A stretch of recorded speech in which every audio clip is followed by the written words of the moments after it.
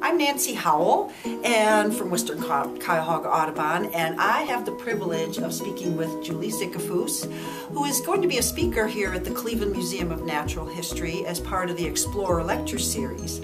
But in our meantime, we really want to do a nice brief chat about, her books. She has some wonderful books and just nature in general. And I think my very first question is, how did you get involved with nature?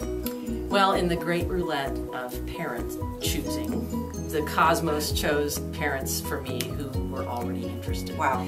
And my father was a farm boy from Southern Iowa. Okay. And he knew something about everything. He taught physics and math, and he was an incredible naturalist. You know, he just knew stuff. Like, I could ask him what a shrike's nest looked like, and he could tell me.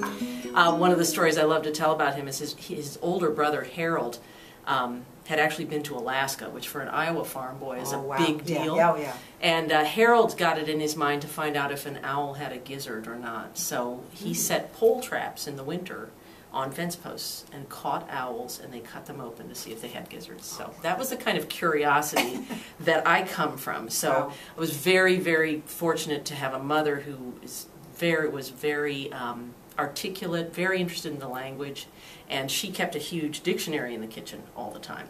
So, you know, to look up stuff that she didn't know. So I had, with that foundation, you know, of just innate curiosity, how could I not be? Brothers and sisters?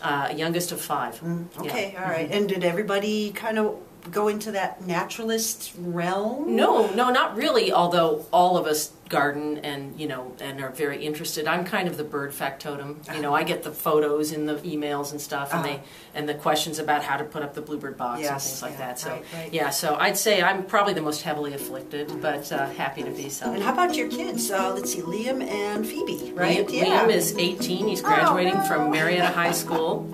Can't believe it, but he's going to be an artist. He's entering West Virginia University in Morgantown to study painting and drawing, and he's already very accomplished. I mean, I was not doing at 18 what he's doing, but he's had a little bit of homeschooling there, you know. And my daughter Phoebe is a double major in Spanish and oceanography at Bowdoin College in Maine, and she is probably going to go.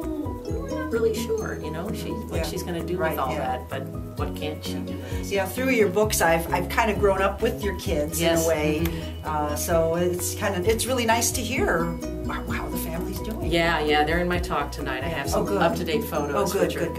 They've grown into some really pretty attractive adults. You know, it's kind of surprising.